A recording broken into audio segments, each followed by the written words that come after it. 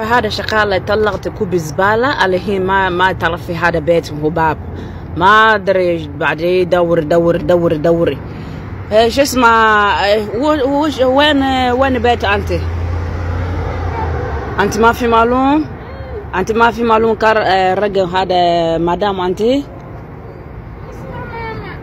شو اسمه ماما ما أنت ما في معلومة هذا نمبر بيت أنت هاوس نمبر يا ربي هذا باب سمسم تعالي أبو ودي أنت بيت تعالي أنا ودي أنت بوليس ستيشن أوكي.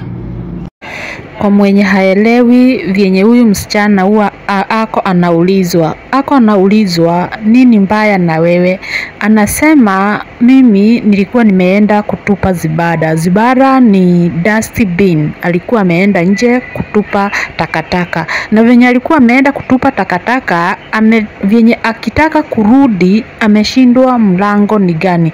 Sababu gani? Milango yote zinafanana, building zote zinafanana, na hakuwa ameangalia hata namba ya nyumba yenye ametoka, so hajui kwenye ametoka na hajui kwenye ataenda. Sasa hii ni vile mtu akiwa mgeni unatoka nje, hii ni Gulf si Afrika. Ukitoka nje jua namba ya nyumba yenye uko. Ukikuja ukiwa mgeni, first thing to understand in that house is just know the number of the house you are working in. Hiyo ni kitu moja ya muhimu kujua, so that ukiweza toka nje ukirudi ndani utajua namba.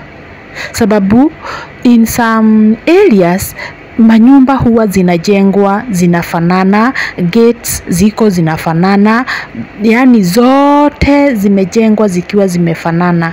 Keep in mind that in Gulf countries mchana kuna kuanga na jua kali sana, na ni ngumu sana hata ikiwa ni usiku ama ni nini, ni ngumu sana upate watu kwa street. Huwezi pata mtu kwa street, so utaweza teseka sana ukiwa nje. Haujui ni wapi, hauwezi enda kugonga gate. Hata ukienda kugonga gate hawako nje ati wakusikie.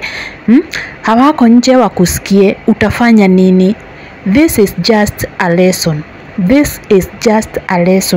To teach each and everyone mwenye anajipea. Anaweza kuwa ametoka kwao nyumbani, umekuja Gulf, haujui nini naendeleanga, haujui vyenye kuko, na unatoka unaenda.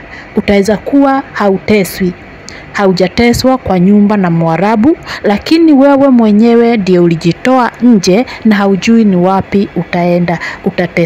Utateseka.